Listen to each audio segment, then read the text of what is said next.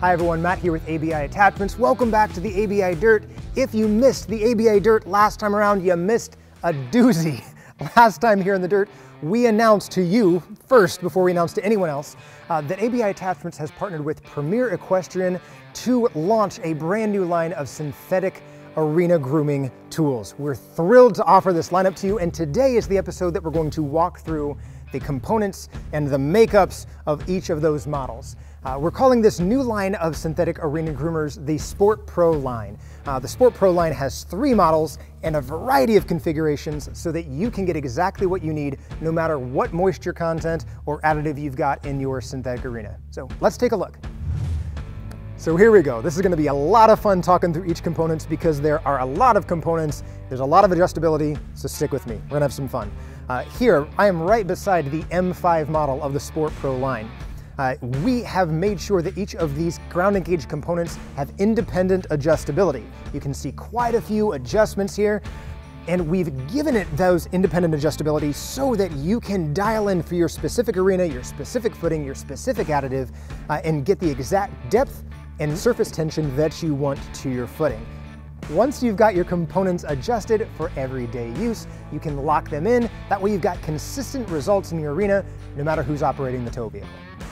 Now that takes care of your daily maintenance, but every now and then, when you're with arena footing that's got those synthetic fibers or synthetic additive in it, you need to have a comprehensive blending. You need to remix the footing, which is why we provide on each one of our ground engaged components the ability to move those components from a more passive to a more active adjustment. Next up, these are the rollers. You can choose to configure a model with either 1 or 2 rollers on your unit. And you'll notice that our rollers have a twisted rod design, which maximizes and optimizes the packing so you can control the density of your arena footing, and it minimizes trailing so that you can have a nice, smooth and clean finish behind your drag. One of the key advantages of a twisted rod designed roller is that it has constant contact with the ground. That means that you're going to have far less bounce while you're grooming your arena. Now on the dual roller model, having a roller on the front and back gives you the added benefit of gauge security. What I mean by that is having a roller on both front and back gives you a plane of operation, which, for those of you who have either mats or fabric or a leveled base underneath your footing, it's going to prevent your ground engaged components from snagging anything you don't want to be snagging. So here in the heart of the SportPro model is the first of the 2 vertical agitation components. So you can see here on this M5, we've got the S-tines installed.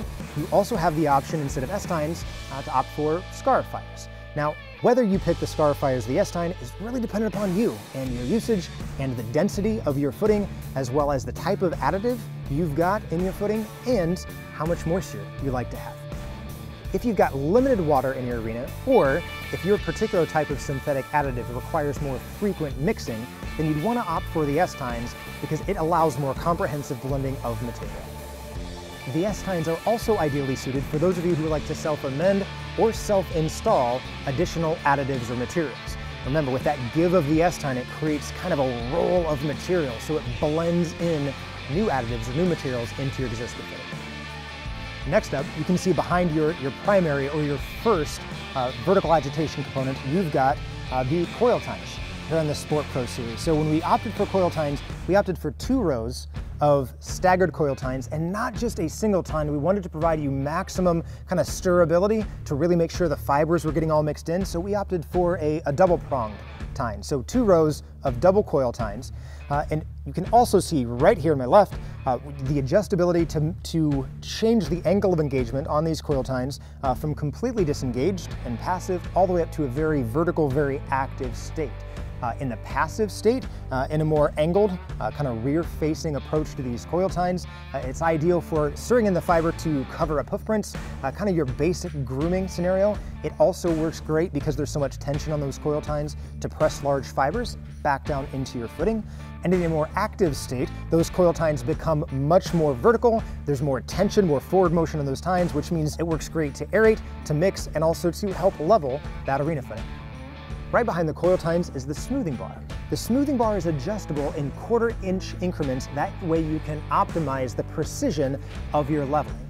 You can note that our smoothing bar, we opted for a cylindrical tube. So having the leveling bar made out of a cylindrical tube allows material to flow smoothly under the bar, giving you the smoothing and the leveling properties that you'd be looking for and needing from an arena drag, but also it allows material to flow over the top of the bar so that you're not building up an excess amount of footing, you're not pulling footing where you don't want it to go, and you're not clogging up the flow of material. Now let's talk about dimensions. Both the M3 and the M5 come in 5-foot and 7-foot widths. What's right for you depends upon your arena size, depends upon your tow vehicle, and depends about how wide your gate is. Now speaking of the size of arena, you may have been recently reminded how big your arena is.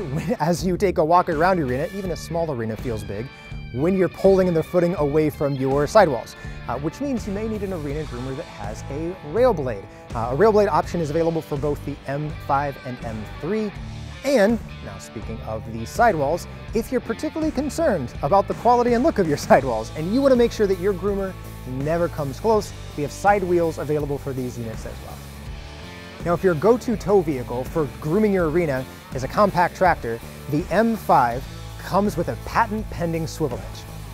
The swivel hitch on this M5 means that when you are grooming your arena, this unit is going to track agilely behind your tractor so that you can move around jumps and rails, and the unit's following and tracking right with the movement of your tractor. But then, as you're leaving the arena and you pick the unit up, this M5 is going to straighten and lock itself in so you don't have to worry about gates or doors.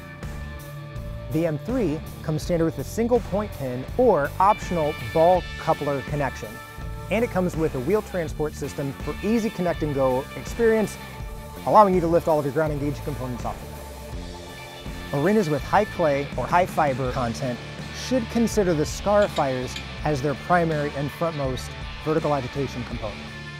In contrast to the S-Tines, the scarifiers are rigid by design, allowing them to better help you to loosen hard compacted materials.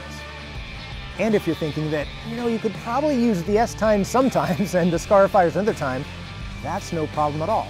These components are actually easily interchangeable with a toolless swap out. For smaller tow vehicles, like smaller ATVs, zero-turn mowers, or utility golf carts that have a hitch, the SportPro M1 is a pared-down version of the M3. There are fewer components, which means that tow vehicles with lower horsepower can still efficiently operate it inside of an arena.